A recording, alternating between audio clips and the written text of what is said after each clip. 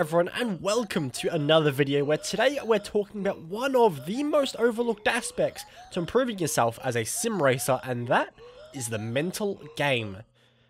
A lot of people have the opinion of how good you are in a pressure cooker situation cannot be changed or altered. It's just one of those things. You're either good at it or you're not, and that could not be further from the truth.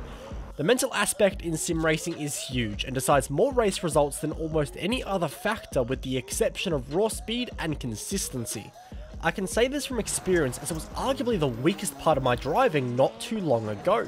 More often than not in qualifying, I've invalidated my first qualifying lap, the clock's ticking down, and it all comes down to that second lap, or else my entire race is down the toilet before it's even begun. I would find myself on that second lap where it mattered most, unable to set a lap time anywhere near my skill level, and I'd be playing catch up for the entire race, all because I didn't have the mental strength to handle the pressure when it mattered most. People may try and spin this and say that this isn't because of mental weakness, but I could in fact just be a bad qualifier. I now know this isn't true though.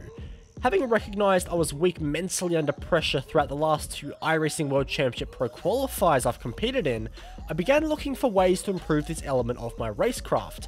In the past 2 months, I have read numerous sports psychology books, listened to lifestyle ebooks, and of course, tried some ideas of my own to help improve this element of my racing. As I said, I'd always struggled with qualifying under pressure, so I developed the mindset that I was a poor qualifier.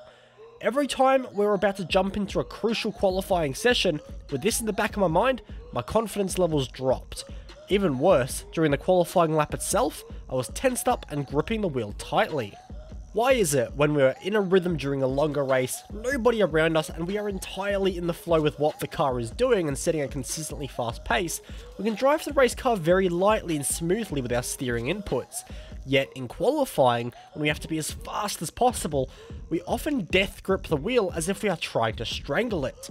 Tightly gripping the wheel is an absolute spot-on sign that you are anxious or stressed and not performing at your best. What we feel through the wheel can be referred to as kinesthetic input. Kinesthetic input, in simple terms, is the feel of something. In our case as sim racers, it's the vibrations and forces through the steering wheel that then tell our brain what the weight of the car is doing, the potential loss of control, and how much traction is available in each of the tyres. By death gripping the wheel, we are reducing our body's ability to receive kinesthetic input from the steering wheel, which in turn means our mind has less information on what the behaviour of the car is doing in the current moment. This makes you more prone to locking a brake, missing your turn in slightly, or even picking up the throttle in a way that creates wheel spin or oversteer. So while you may believe you are a mediocre qualifier, you are potentially looking in the wrong places to get more raw speed out of yourself. So to combat this, we need to develop strategies to keep you cool, calm, and collected. And honestly, above all, the biggest thing that shocked me was how much what you say about yourself affects your driving subconsciously. The first thing I tried to sort out myself was changing my mindset from believing I was a lousy qualifier, and I just kept telling myself that I was a good qualifier. Whilst this isn't going to improve your qualifying performance overnight, it will help reduce the loss of confidence when going into qualifying, and I found this out from experience too. I also was super doubtful this would work, but clearly the mind works in funny ways. Self-belief is a massive deal in every aspect of competition, even beyond sim racing. Self-confidence and believing in what you are doing and what you are capable of can turn anyone's performance around.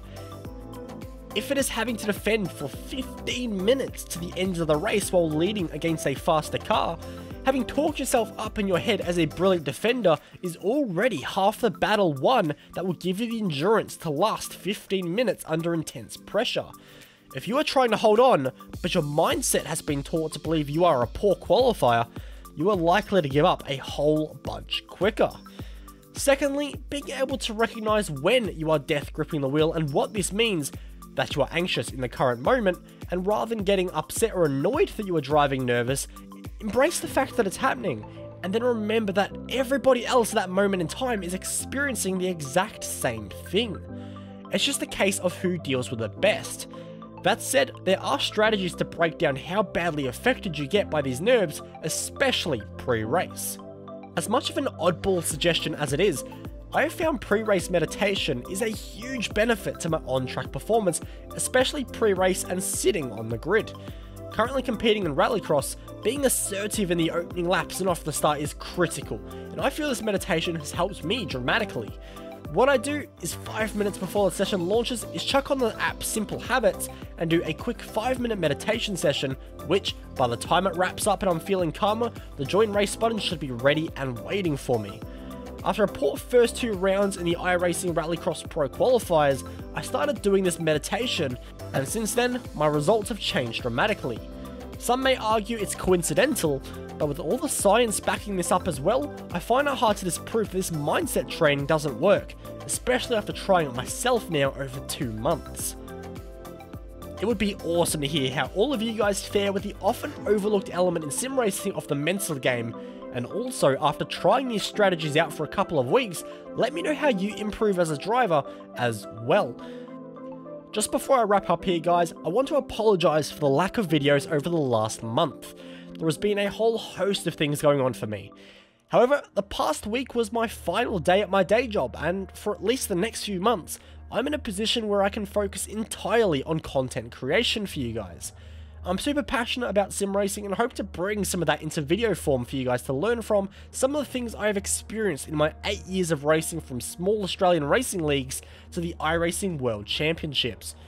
Along with the goal of 3 videos a week here on YouTube, I'll also be streaming Tuesdays, Saturdays and Sundays over on Twitch at twitch.tv/Beau Albert. Link for all my socials, including my Discord, are down in the description below.